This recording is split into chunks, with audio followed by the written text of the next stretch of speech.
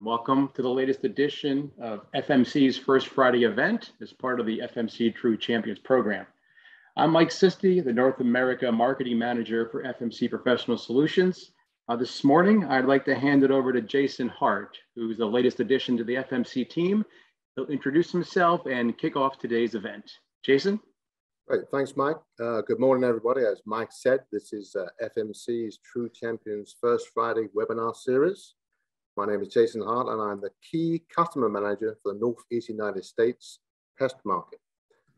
With that said, I wanted to introduce our speaker today, Brian Mount. A little bit about Brian. Brian has worked in a number of different management positions in the pest control industry, and currently Brian is FMC's Technical Service Manager for all insecticides nationwide. And with that being said, I will now turn it over to Ed Damask. Ed. Thank you, Jason. Appreciate it.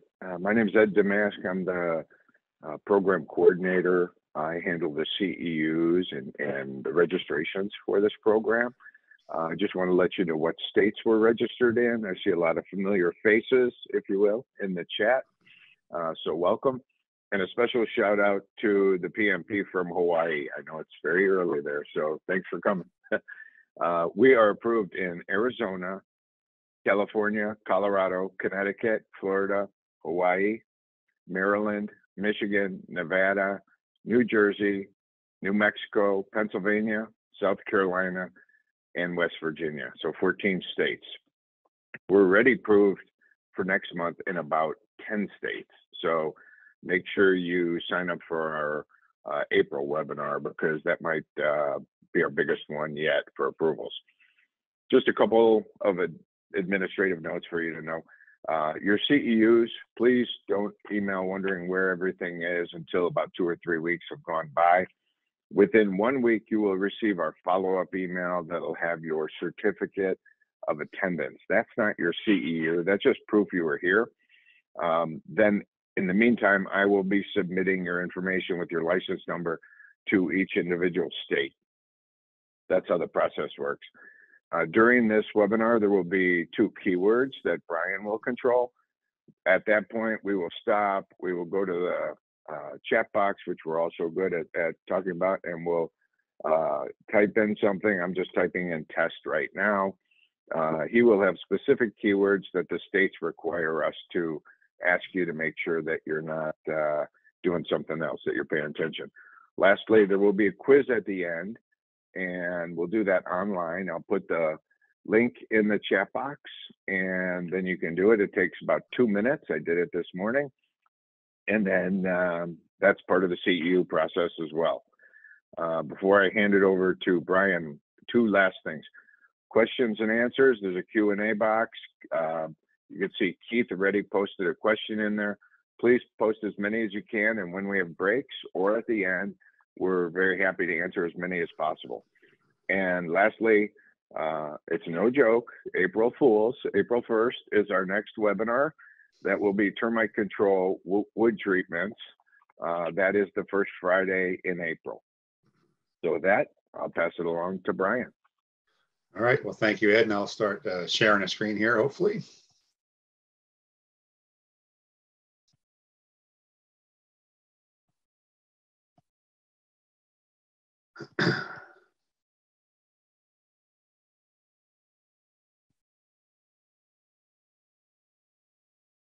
All right, so hopefully you all can see that. So thank you, Ed, for the introduction, and Jason and Mike. So today we're going to talk a little bit about mosquito biology and control. We got about maybe 40 slides, 45 slides, something like that. So we'll go through these, and then as Ed said, there will be a couple of keywords. So when I put the slide up with the keyword, we'll give you a minute or so to enter that in the chat box. So we'll go ahead and get started. So really what we're going to do today, first off, we do a safety share, look at mosquito life cycle, a little bit on behavior and distribution, and then a little bit on management as well. So today's safety share, spring is coming soon, maybe not so much for the participant in North Dakota, but it is coming soon for most of the rest of us. And really, this is a time to make sure you check your mowing and trimming equipment, tools that you're going to be using out there in the yard to help with your spring cleanup. So sharpen blades on mowers and cutting tools, check oil levels in motorized equipment, check tires for appropriate air pressure, also for any punctures or cracking on the tires. Lube all necessary fittings and parts. You're going to use a ladder, check it for safety and any kind of damage or worn out areas on those. Last thing you want to do is be on a ladder and have it fail on you. Then also check the work area. So if you're going to be mowing your grass for the first time, just go out and check that, there aren't isn't any debris out there. So rocks or branches or other things that may have fallen into that area and may interrupt with your mowing or be thrown by a mower, into a window or somewhere else. So that's the safety share. Just make sure before you start your spring cleanup, you do check all your equipment and your surroundings. So mosquito life cycle. This is pretty simple, but just a reminder, mosquitoes do go through several different life stages. You have the adult, the eggs, the larva, pupa, then they emerge out of the water as an adult. But those immature stages are aquatic, so they are in water. And that's something to remember, when you're starting to look at, how to control mosquitoes on a property, and we'll get into that a little bit more as we move forward here. But just an important aspect of their biology. Give an idea of, what some of this egg laying looks like. This is a Culex mosquito. They lay their eggs in little rafts, so they kind of glue them all together into a raft that floats on the water surface until they hatch, and then they move under the water surface. These are kind of what the larvae look like. They're also called wigglers. These are things when you look into, say, a container of water that has mosquito larvae in it, these guys will start squirming around, moving around rapidly, and then also move down from the surface where they might have been hanging out. Pupa, this is the stage, prior to them turning into adult mosquitoes. Does kind of hang out towards the surface, but it will drop down if disturbed on the surface. So this is kind of a good look at what they look like. So some breeding sites, a lot of times you think about mosquitoes and you think about, maybe they're coming from a pond or a lake or, maybe a really wet area along a river system, something like that. But in reality, a lot of the breeding sites are these, I'd say non-traditional, but I think they become, probably some of the most prolific breeding areas. So things like old tires, huge problem. So a lot of tires laying around, they hold a lot of water. It's enough for mosquitoes to breed in. Over on the left-hand side, you've got, debris in a yard. You've got tarps there, you've got tires there, you've got a wheelbarrow there, you've got an old crib there. And a lot of these contain materials that will hold water. So areas like this definitely need to be checked. And I know, a lot of you will laugh, but if you ask the homeowner to clean it up, I'm sure they will, right? Probably not. But again, I look at these areas and say, hey, there's opportunity there too. Maybe for you guys to offer to have that cleaned out, and maybe there's a little bit of revenue there for you. Water along the banks of rivers, can become stagnant, especially if there's a little bit of overflow, then it settles back down. All areas that mosquitoes would be able to breed in. Jars, sitting out, holding water. It's plenty of water for certain species to breed in, especially your 80s species. It's absolutely enough for them to reproduce. And then really anything that holds water. So, clogged gutters, kiddie pools that were left out, debris and trash piles, bird baths, even a low spot in the yard. If you have, a spot that maybe occasionally gets water, there are species that can lay eggs right there and wait for the water to come, and they can actually reproduce there as well. So lots of different areas, anything that retains water. So some mosquito facts, there's about 3,000 different species in the world, so quite a few numbers of species. Males don't bite animals or humans. The females do, and they really do this to get a blood meal, to be able to get the proteins to produce the eggs that they're going to be laying in the future. So really the females are the only ones that actually will bother us. They also, both males and females do feed on nectar for energy. So it's not just, blood that she's after, but they do feed on nectar. So if there's a lot of flowering plants around the property, that's a source of energy for mosquitoes as well, and maybe some area to be checked. They can be attracted to CO2 from about 100 to 150 feet away. So again, they can find that CO2 trail and follow it back to you. And then what they'll do is they'll actually use chemoreceptors looking for heat of their target host. And that brings them really in close to you, and then they can bite. They do have a proboscis, which they can puncture your skin with. And they can transmit disease. One last thing here, I saw an article recently, I don't know if anybody else caught it, but there was a piece written on what colors attract mosquitoes. And what they determined was the color red was the most attractive to mosquitoes. They weren't exactly sure why, but it just seemed to be one that they preferred. They basically said it didn't have anything to do with the color of blood. So that's kind of maybe a more morbid thought, but it just was a color that they did prefer. All right, so looking at some of the different types of mosquitoes that you may encounter, the Culex, so there's a couple of different species here, Quincevasiitis and Pipiens. These guys are known as the northern and southern house mosquitoes. They lay eggs in rafts in a variety of habitats, such as temporary groundwater. They can be polluted or not, doesn't matter for these guys. They'll also lay eggs in artificial containers, so old cans, tires, anything that has that water available to them, they can lay eggs there.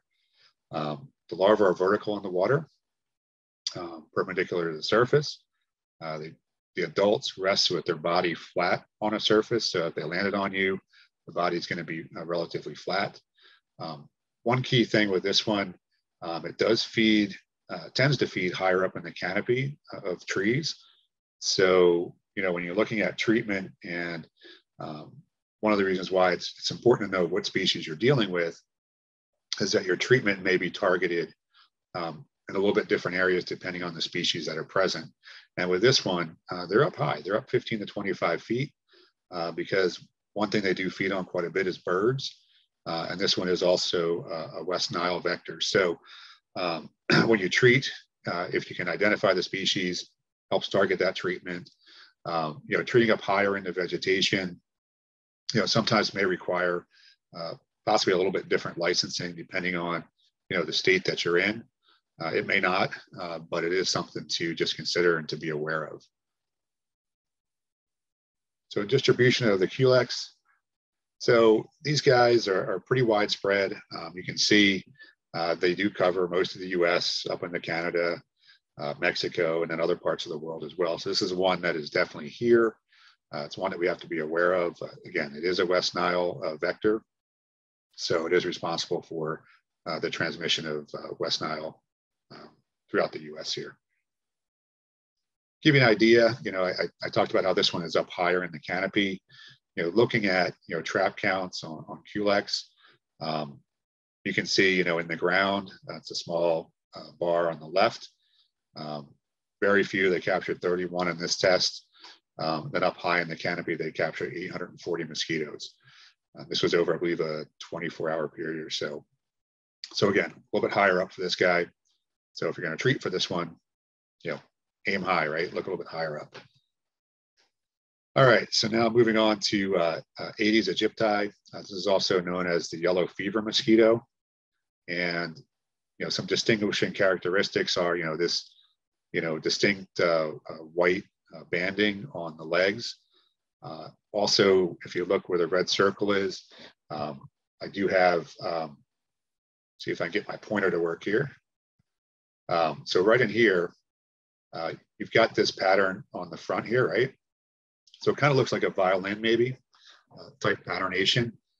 That's the way you can tell this one from the next one we'll talk about, which is Aedes albopictus. A different patternation there, but they do look very similar with the white markings. So these guys, they deposit their eggs in artificial containers, either just above the water level or on the surface of the water. They do pass through winter in the egg stage, but they can continuously breed throughout the year in warmer climates. I'm down in Florida, and mosquitoes, I don't think ever stop here. We had one frost this year that might have put a damper to them, but they're pretty much here all year round. Eggs can remain viable and hatch after being held for 1 year, so pretty robust. And these guys are found in, again, those artificial containers, the tree holes, any container on the ground that holds water, you'll find the larval stages. All right, so with that, our first key word is totality. So please enter that into the chat box. Okay, while we're doing that, I'm going to go to the Q&A. Since Keith gave us this question before we even started, let's give him the first answer. What other active ingredients can I use to suppress mosquitoes that are not in category 3 mode of action class? Oof, yeah, it's tough. There's not a lot of classes out there. Today there's the pyrethroids, and then there's more on the mosquito district side, some of the organophosphates, but there's really not a bunch of choices beyond that for mosquito control. But stay tuned. Again, we're manufacturers, so there's always new things in the works. So, but I would say the majority are your pyrethroids, and then the use of IGRs and things like that can also help out and break that. Okay, and I'll give you one other quick one and then let you get back to your presentation. Delaney asked, isn't what we call a bite actually referred to as piercing and sucking? Yeah, I guess you could say that, because they are piercing your skin and they're sucking out some blood, but they do have that well-defined proboscis, that will puncture that skin. So yeah, I could buy that. Okay, there we go. All right. Back to you. Very good. All right, so a little bit more on Aedes aegypti. So the adult, the females here, they're pretty wary in feeding. They'll attack around the ankles. They might even crawl under the clothing to find a good spot to feed. These guys like to feed in the shade during the daytime, but they'll also feed inside. They'll get into your house at night if there's lights on. They'll still feed. So again, a lot of times you think about mosquitoes as being that nighttime biter, but again, this species does like to feed during the daytime, and fairly low on people's bodies, for the most part. Which if you're talking to a customer, you're at a property, they're getting bit during the daytime, this is a good candidate for maybe the one that they're dealing with. They also like to rest. They'll get inside. They'll get into cabinets, behind doors, shaded areas, inside as well. And they probably don't fly more than maybe 100 feet from where they hatched from. So they don't travel really far looking for a meal, unless I guess they're really they're not finding something really that close. They may venture out further. They're definitely capable of it, but typically they're going to stay pretty close to where they hatched out from. So, looking at Aedes aegypti, this is a map.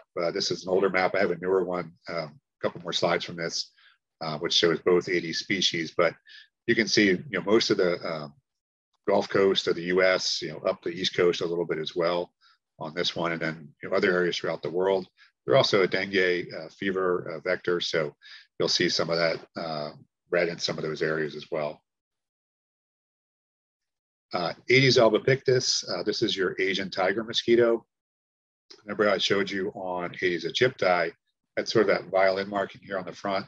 This one has more of just a straight white line, but you can see the white banding on the legs and the body is very similar to Aedes aegypti.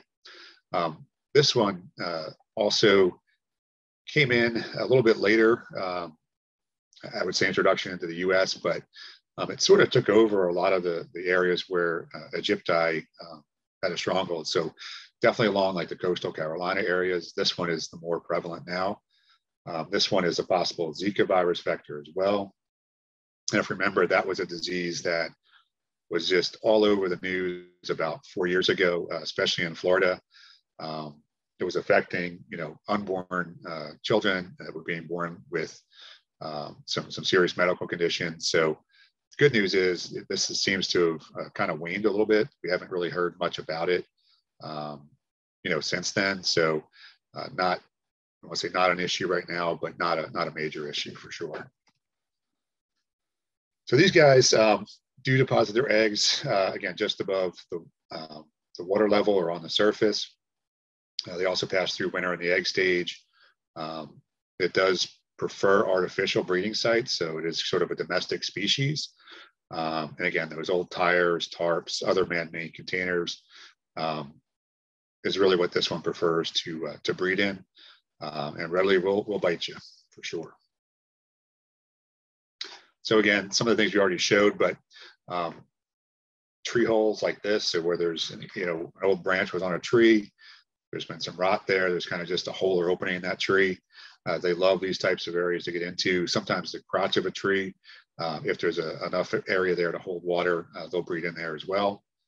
Old tire tracks or ruts like this, when they fill up with water, they're more than happy to breed there as well. So this guy, again, a little bit more on it, very persistent daytime biter. Did come from Southeast Asia. It's been successful in eliminating the yellow fever mosquito in some areas, but also has become a troublesome mosquito for us in our homes. It's a weak but speedy flyer, relatively shy and sensitive to movement by the host. So in that case, it sounds great. You move and it goes away, right? Well, no, it just comes back and will bite many times. So kind of a distinct characteristic. It'll just keep biting, one time after another. Prefers to bite below the waist. Spends much of its time resting in lower vegetation. So as a difference between the Culex and this one, your target area for treatment be down in lower areas, right? So not up high like the Culex. So again, another reason why it's sort of important to know what species are out there. This was Albopictus 2007. So you can see most of the eastern United States as far as we're concerned, and then other parts of the world as well. This was an updated slide I got from CDC. I think this was 2017 or so. But it does show up in the blue here, Egypti and Albopictus down here.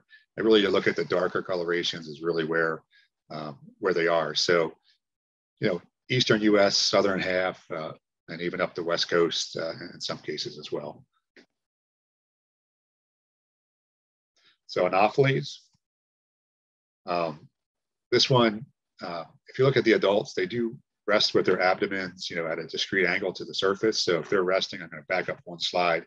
You can see how they're kind of, up on an angle. They don't rest flat to the surface like some of the others. Let's see, they deposit eggs individually on the surface of the water.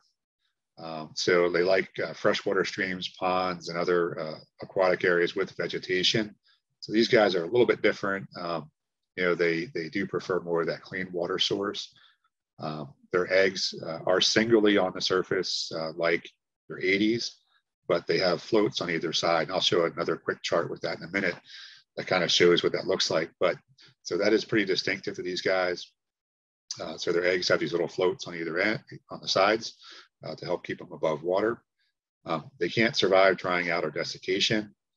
The larvae lie horizontally to the water surface. And they don't possess a breathing siphon like some of the others. Let's see. The adults do overwinter as fertilized females in colder climates. The overwintering adults stay in protected shelters, such as maybe in outbuildings, tree holes, maybe under bark, just areas where they can be protected, throughout the winter. And these guys like to feed at dusk and dawn. They are a malaria vector as well. So this was It was problematic in the U.S. Gosh, way back during the Civil War times, you had a lot of deaths in the U.S. from malaria. We have since pretty much eradicated it from the U.S., though we do see small pockets from time to time down in Florida and the South. So this kind of gives you the distribution of Anopheles. Now, there's a lot of different species, so they do cover a lot of different areas of the world. But you can see the eastern half of the U.S. does have specific species. This is Quadra maculatus, and again, pretty prevalent on the eastern U.S. So overall, mosquitoes, they do carry a bunch of diseases that can affect us, from malaria to dengue fever to encephalitis, West Nile, and Zika. I would say worldwide, deaths from mosquitoes, I've seen numbers in the 200 million range. So they are, a very serious concern, especially in developing parts of the world where they don't have real good control programs like we do in the U.S. So they can definitely really, be something that can harm us. Let's see, malaria. So this is your Anopheles mosquitoes. Here's your number of infections per year, 300 to 500 million annually, and 1 to 1.5 million die annually from malaria. So, very, very serious disease. If you are traveling anywhere, out of the country, especially in the tropics, definitely want to make sure you do get the right treatments prior to going to help prevent you from getting any of these diseases. This is the malaria map today. So again, you can see the U.S. pretty much in the clear with the green, but other parts of the world, you do have some pretty serious transmission in Africa and parts of Asia, South America as well. Dengue fever, this is your Aedes aegypti and albopictus. So again, lots of cases here too, about 20 million annually, about 24,000 deaths. It is rarely fatal, but in Florida, we did have an outbreak back in 2009, 2010 time range. So again, some of these diseases can make their way back to the US. There's a dengue map. So you can see a couple pins in Florida there, but again, not a huge concern.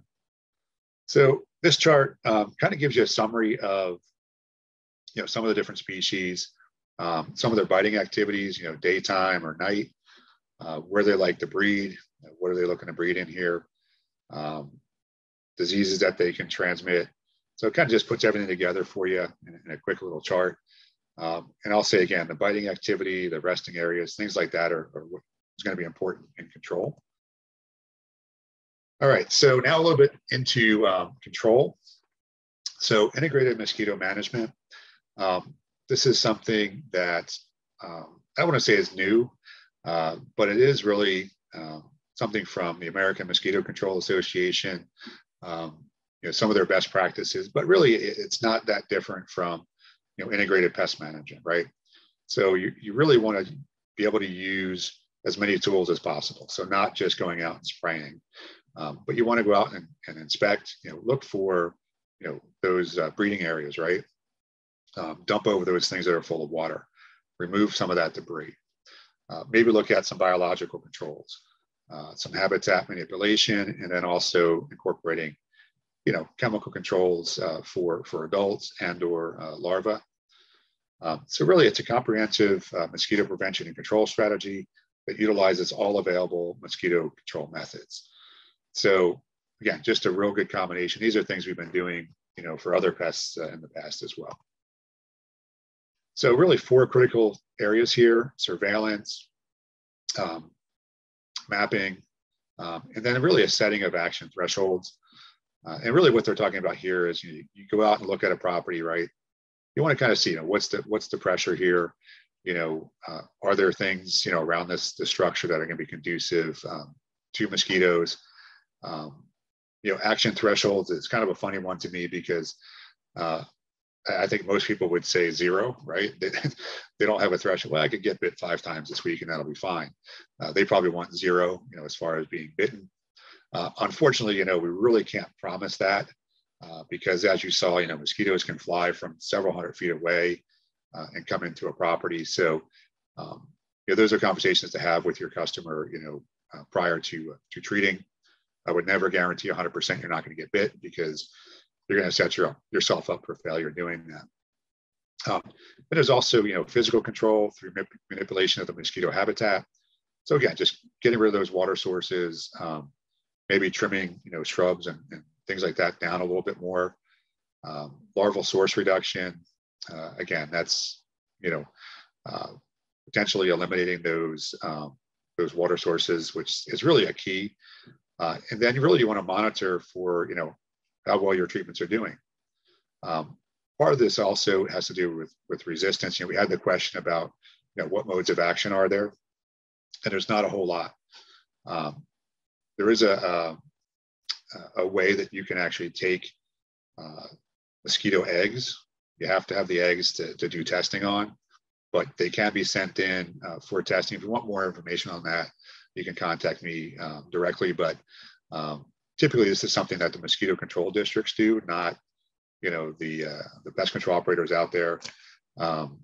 It's more of, again, a mosquito control district activity where they'll send in eggs, they'll hatch those eggs, they'll put them in the bottle bioassays and see if there is any resistance. So again, we talked a little about mosquito control districts. So again, these guys do more surveillance, they do more trapping, things like that. Professional pest control, we'll go out, hopefully you go out and you actually walk the property, you look for those things like the resting sites, like the breeding sites. Action threshold, we covered that a little bit. And then you may actually apply residual treatments and or treatments for the larva as well. And we'll get into that a little bit. So larval source reduction, eliminate those breeding sites, get rid of all that, old tires. But don't just stop there. Look up, are there clogged gutters? Clogged gutters can hold water, which is enough for mosquitoes to breed in. So I always say, don't forget to look up. That can help you out as well. Let's see. When there's different breeding sites, some of them you can't actually get rid of. So say somebody has a pond in their backyard, or there's other water sources around. Some of those can be treated with things like BTI or other larvicides. So you can't just get rid of all of them.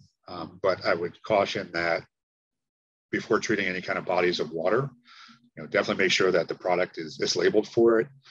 Also make sure that you do have the right licensing to do that, because some states it's a different license than what you may have. And also you want to make sure that that body of water is on that property and it's not part of a different property. So some cautions there. Talked about these sites, again, remove those. All right, next keyword is Tall Star Pro.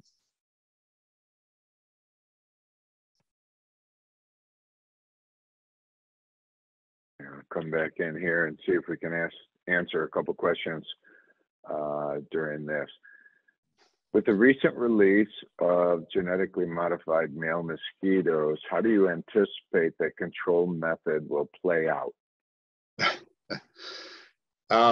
Good question. I know they've released, basically what they're kind of sterile males, I guess, in a lot of ways, so they can't reproduce. It's a tactic that gets a lot of blowback from the community because they don't understand it. So they're thinking, oh my gosh, they're putting out genetically modified mosquitoes. They're going to, be, these huge mosquitoes, or, they're going to be affected in different ways than really what they're intended to do. So, I think that can definitely help, but, it's very, very minor at this time. I mean, I think there were a couple of counties in Florida that maybe tried it, especially down in South Florida. Not familiar with other areas that have done this, but until it's really broad-based, it's going to have an impact, but it's going to be small. And then you also have to get over the public perception of that. And then whether you do it now or later, Megan asked if you can have Brian, if you can put up the slide with the photo of the eggs again at some point. Okay. Just so they can get a better look at that. Yeah, I can do that. Yeah, we can do that at the end. I'll go back to it. Okay, I'll let you go. All right. All right. So integrated mosquito management does combine several things. So looking at, larval control.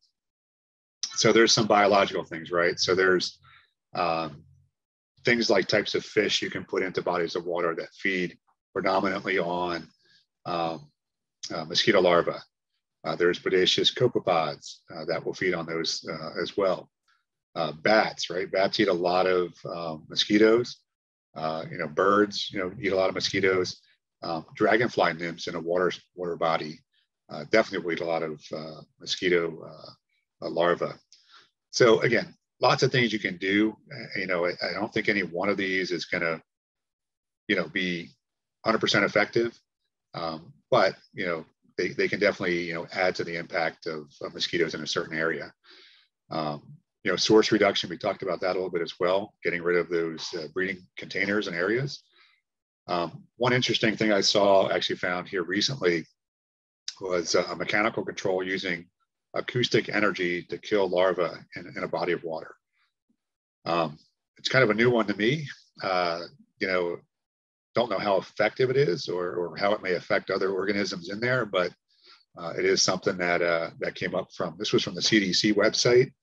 So just thought it was interesting that you can actually use acoustic energy to kill mosquito larvae. So something different. Now, again, I don't think anybody's going to go out there and buy this equipment and try that. So, but it's something that is available. So chemical controls, you do have your bacterial larvicides, your Bacillus thuringiensis, some others, spinosad. Then you also have your insect growth regulators. And then there's also certain things like oils and films that can go on the surface of the water, which will prevent the larvae from being able to breathe and mature into adults. So we got a lot of things here on this page, but I would say the majority of these are probably things that you may not really get into. But again, if you do, just make sure you do have the right licensing to treat bodies of water. So for adult mosquitoes, we talked a little bit about there are mosquito control districts that go out and spray, whether it's through a truck mounted sprayer or through aerial application, which they do a lot of down here in Florida. Typically what they use, they're non-residual products. So they'll go out and they'll treat. It knocks down whatever's in the air that it contacts that night or that evening, but then there's no residual to it. So again, you get a knockdown of a population, but nothing left behind. So where you all come in is, there's a treatment with adulticides that have residual to areas around a home or recreational areas. You can treat the perimeter of homes. So up around the eaves, so up under the eaves, under the gutters, shady areas around the home. And, again, as long as those areas are shaded and protected, you can treat up there. A lot of the pyrethroid products today talk about different limitations on treatments on the sides of structures. But if it's somewhere that has a protective, soffit over it or roof over a porch, something like that, you can definitely treat up in those areas with those products. And again, those are shady areas that mosquitoes are going to want to rest into. Foliage around a property, so up to 25 feet high, for something like a Culex mosquito. But again, as your local licensing permits or rules permit, foliage is an area that, shrubs around a house. Mosquitoes love to rest in those areas because they're shaded during the day. They probably even hold some moisture during the day. It's just an area that they can hang out in, wait for you to walk outside. If there are 80 species, they can come out and bite you during the day. If there's other species, they may wait till evening and then start getting active again. Decks, pools and patios where people spend a lot of time. Again, as long as those areas have shaded areas where mosquitoes are going to rest, you can definitely treat those areas. Just be careful around pools. A lot of times people hang out there. There's going to be shrubs and things around pools, possibly even covered patios around the pool area. Just pay attention not to get products into the pool. It's just good practice. Always walk a property before you treat to identify, obviously what you want to treat, and then areas that you want to avoid. So, I think my next slide, I might have something on pitfalls around a property, but you just want to make sure you're not going to be treating into, herb gardens, right? Or into, if they have an ornamental fish pond on the property, make sure that, those things are not in areas that you're going to treat. If you walk it first, make a mental note of where those areas are, then you come back and treat, you'll be much better off. And that's kind of what I talk about here. So you want to identify, any hazards around that property. And they can be, again, things like fish ponds, bird baths, pet food, pets in general, people, is there somebody out there hanging out where you're going to want to treat? Open windows on the property. So if you're going to go and do a treatment around, the soffit area of the house or the shrubs, a lot of times those are in front of windows. So just make sure those are closed. Wells that may not be sealed. Toys, these can be, pet toys or kids' toys. You really don't want to go just treat over top of those things, because, you're going to get a call, hey, did you treat over my kid's soccer ball? Something like that. So if you know in advance that, hey, you moved all that stuff out of the way, you're good.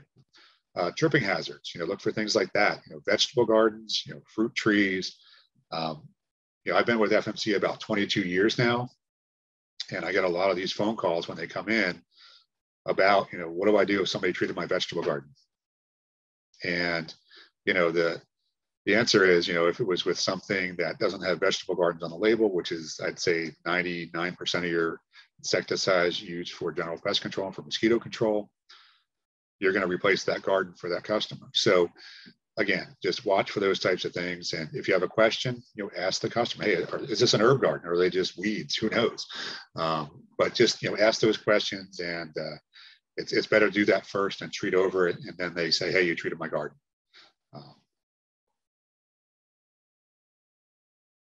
So again, sample, larva, and adult control program. I always like, making a map of the property or a graph of the property, because you can refer to that for your future visits. It helps you answer questions, back at the office. Hey, did you treat this area? If you have a little diagram of the property, just a quick sketch, you can mark the areas that you treated and the areas that were of concern. Those gutters, again, clean those clogged gutters out.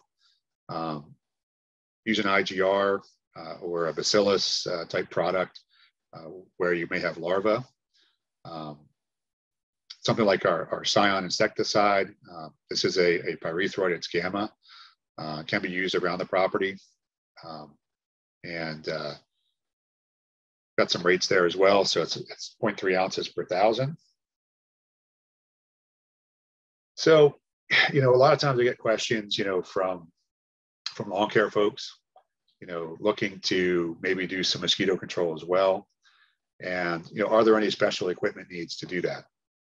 So really likely, if you're doing any kind of lawn or shrub care, you probably have the equipment that you need. So things like a spray rig or a backpack sprayer or a backpack mist blower. A mist blower is a really good tool. If you have one, great. If not, the other application equipment can work well. But the mist blower does allow you to penetrate, a little bit more into foliage, probably even put out a little bit less volume of product, but get a really good coverage as well.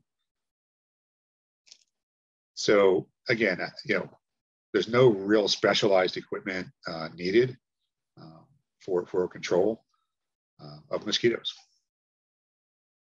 So some sample areas of treatment. So this is a typical type home you would see.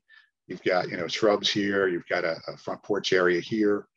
Some soffit areas along here. So where are you going to treat?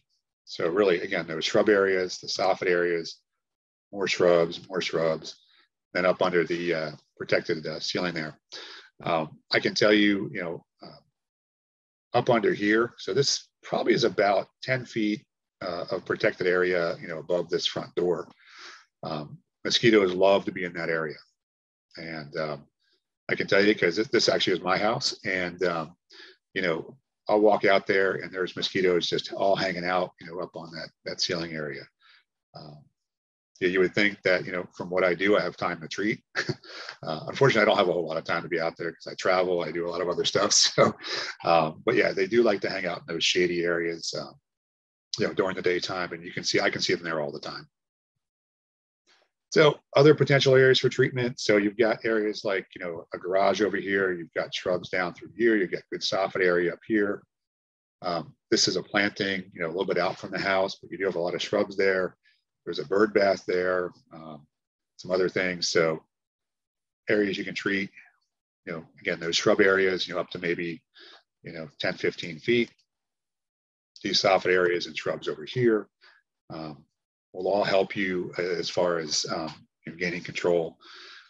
Again, I will say, one more time, sometimes, if you're going to go out a little bit further from the structure, you may have to have different licensing. So please just make sure you do have the right licensing to do this kind of treatment. So a little bit on, some of the products that are out there today, just looking at, some of the, some data points for you. So this was actually treated foliage, where they treated the leaves and they brought the leaves back inside and tested them with mosquitoes out to 60 days. So you can see a bunch of different products here. Scion did get out to, 45 days on this one. This was at the mid rate, and still we're getting about 90% control. This is on something like a hardy board siding. So just giving you an idea of how different products can work on different surfaces. These were aged 75 days, and then they were aged outside as well. And then mosquitoes placed on some of those materials. And you can see within 30 minutes, you had about 100% control at 75 days. With Scion, and then also Suspend did pretty well out to 60 minutes. So there are good products out there that can control mosquitoes. And I think that's my last slide. So with mosquitoes, you have my contact information here. I know somebody wanted me to go back to the egg slide, so I'll jump back to that. There is an assurance program with our product Scion. It's a 75-day assurance program. Any questions on that, give me a call. And one last thing is we do have our FMC True Champions program. This is a program that you can enroll in. It's a very simple enrollment, a one-time enrollment, and you can gain some pretty good rewards from FMC. So that's it. Thank you, Brian. Appreciate it. Why don't you can leave this up for a minute and then go back to the egg slide in a second. We have a bunch of questions. I'm going to start with this one. What is a mosquito's typical resting duration? Good question. If there are species that isn't going to bite during the day, they can hang out in a spot for many hours. They're going to want to be in that shaded area. They don't want to be out in the sunlight, during the middle of the day, because again, they're going to dry out. They're going to desiccate there, and so they'll rest, periods of hours at a time. Okay. Before we go forward with more questions, I'm going to put the quiz link in the chat so that you guys can go ahead and do the quiz. It is right there. The Survey Monkey quiz. Again, 2 minutes of your time while you're listening to us answer some of these questions. Keith, are CS microencapsulated solutions created differently? Say that one more time. Are CS microencapsulated solutions created differently? I mean, they are a different type of formulation. So, they are a encapsulated formulation. So different than something like an SC for sure. So basically you have an active ingredient within a coating that allows it to sit on a surface and potentially, last a little bit longer on that surface. So yeah, there's definitely a difference to that versus like an SC or DC, something like that. Okay. Is it critical to spray the underside of leaves as with a mist blower, or is just as effective to treat the top of leaves with a backpack sprayer? Yeah, good question. I'll say that the one data point that I know on that, we actually did some research, gosh, probably about 8 or 9 years ago looking at that. was there a difference in control with just using a backpack or using a mist blower? There wasn't a huge difference at all. But with that said, though, I think, with a mist blower, getting stuff up under that underside of the leaf, is, if you have it, you can do it. That's great. It's not 100% necessary, but still, I think the better coverage you get, the better your control is going to be. Okay. Delaney again. How deep of water is actually needed for mosquito development? Centimeters, millimeters, et cetera, for example. Yeah. So, certain species, again, it can just be maybe an inch of water is enough. It just depends on the species. And, you can see like in some of those little containers, if you have a couple inches in there, they're more than happy to move in. Some of the, areas where their temporary water is located, once that gets wet, it has to, be enough that they can actually cover their body in it. But I would say, an inch or two is probably plenty. Okay.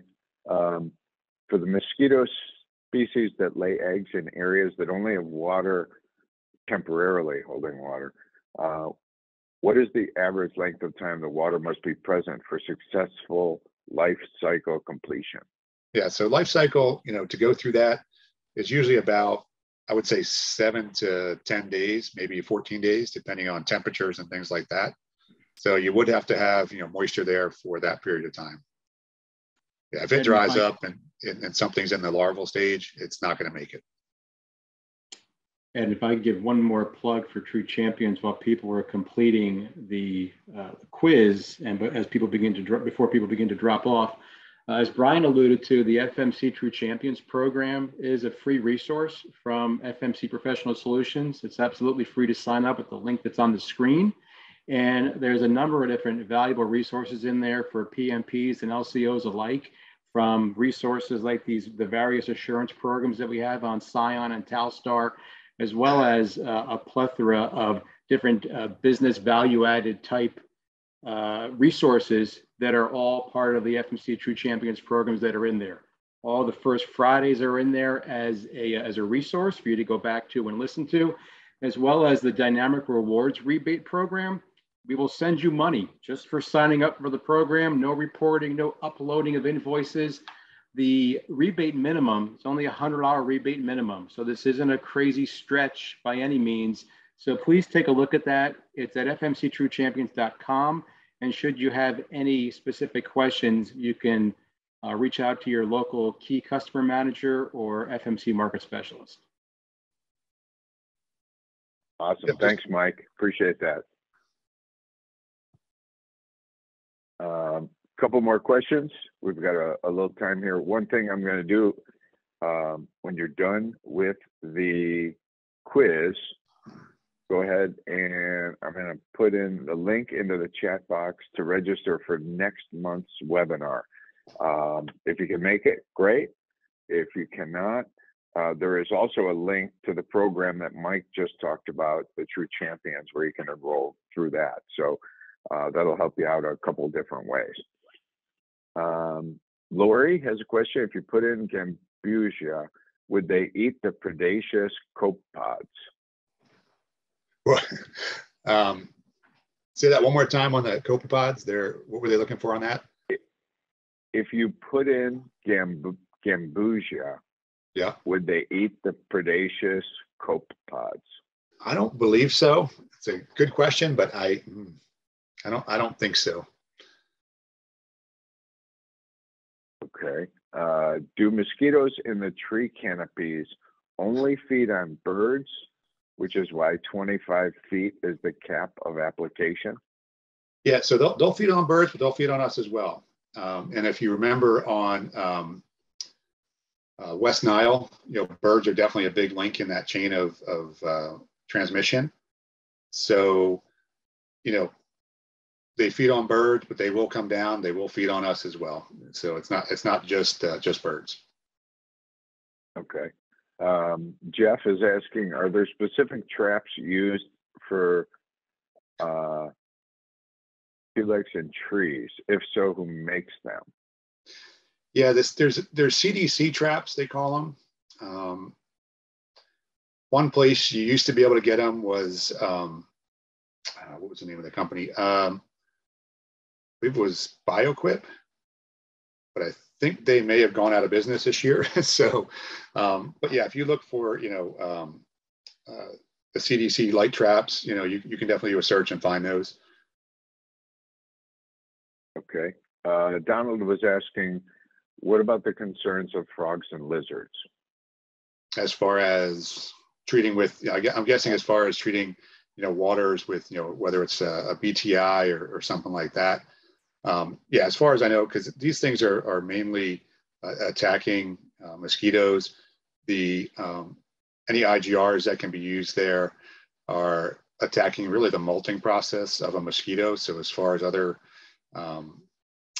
animals that, frogs really aren't molting, so typically not an issue with them. So most things that are labeled for use in those aquatic environments, in order to get that type of registration or that use, they've been tested, to the nines. I mean, just, very, very thoroughly to make sure there are no off-target species impacts. Okay. Alicia is wondering, as a whole, are you of the school of thought of using a pyrethroid plus an IGR routinely?